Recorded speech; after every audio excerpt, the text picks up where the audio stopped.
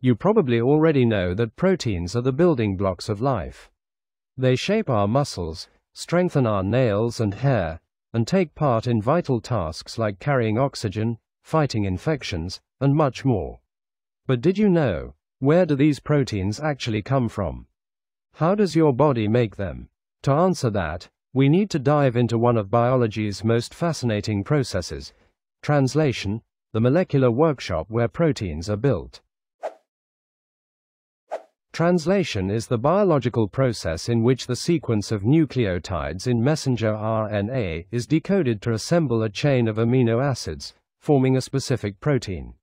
In simpler words, it's the step where the genetic code written in mRNA is translated into a functional protein. It is the second step of the central dogma and takes place in the cytoplasm.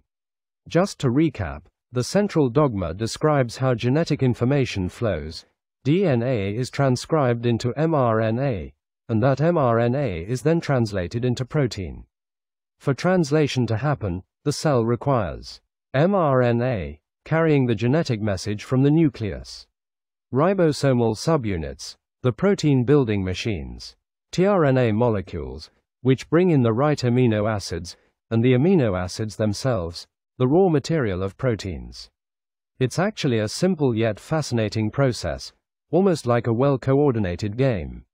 And this game unfolds in three main stages: initiation, elongation, and termination. Initiation is the starting point of protein synthesis. Here's how it unfolds. The small ribosomal subunit attaches to the mRNA strand at a specific site, close to the start codon.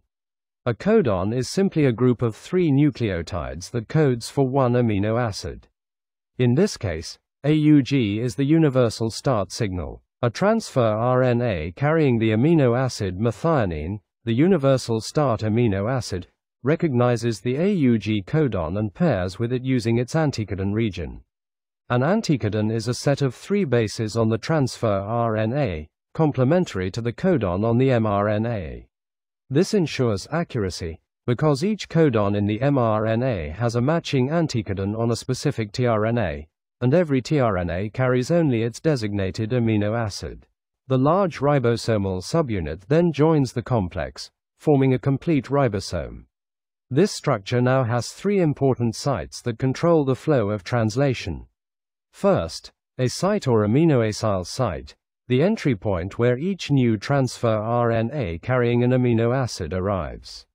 Second, P site or peptidyl site, the spot where the growing polypeptide chain is held and new bonds are formed.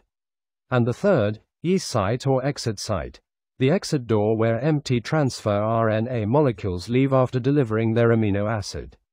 With the ribosome fully assembled and the first amino acid in place at the P site, the protein building machinery is ready to move on to the next stage, elongation, where the chain starts growing one amino acid at a time. Once the initiation complex is ready, the ribosome begins the actual process of building the protein chain.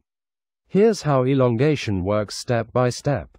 After the start codon is set at the P site, the ribosome reads the next codon on the mRNA. A tRNA carrying the corresponding amino acid enters the A site and pairs its anticodon with the codon on the mRNA. The amino acid at the P site, that is methionine, is joined to the new amino acid at the A site by a peptide bond. This reaction is catalyzed by the ribosome's enzymatic activity, specifically the Peptidyl transferase function. This is how a peptide bond forms.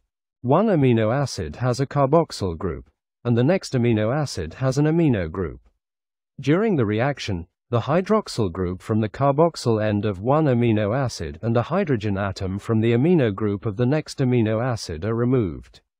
Together, they form a molecule of water. What's left behind is a new bond between the carbon of the carboxyl group and the nitrogen of the amino group. This bond is called a peptide bond. In short, peptide bond formation is a dehydration reaction that links amino acids into a growing polypeptide chain. Now, the ribosome shifts one codon forward along the mRNA. The tRNA that was in the P site now moves to the E site and exits. The tRNA that was in the A site, with the growing peptide chain, shifts into the P site. The A site is now empty, ready for the next incoming tRNA. This cycle, codon recognition, peptide bond formation, and translocation, repeats over and over, causing the polypeptide chain to grow longer with each round.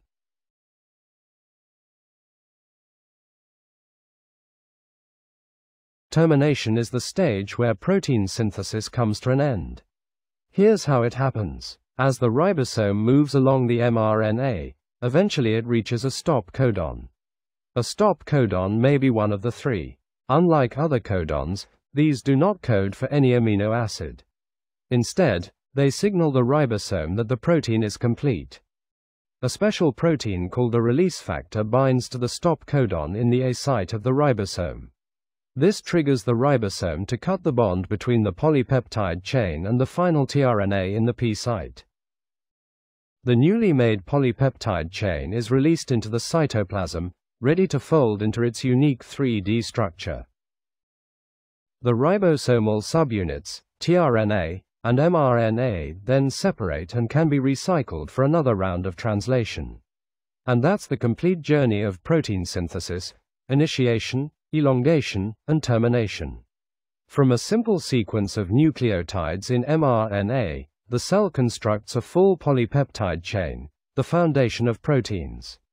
Later, this chain undergoes folding and post-translational modifications, transforming into a functional protein that carries out essential tasks in the body. But our story doesn't end here. The product of translation is a polypeptide chain, and on its own, it's not yet functional. To become a true protein, this chain folds into a specific 3D shape, guided by various chemical interactions and bonds, such as hydrogen bonds, ionic bonds, and disulfide bridges. It's this precise folding that gives every protein its unique shape and, ultimately, its unique function.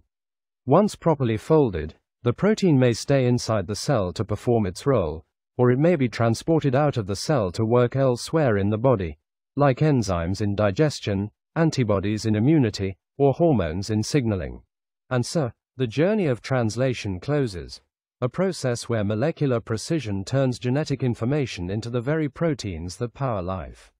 Each protein crafted is unique, purposeful, and vital, silently shaping everything from the strength of our muscles to the sharpness of our thoughts. It's a reminder that even the tiniest processes inside our cells carry the blueprint of life's complexity and beauty.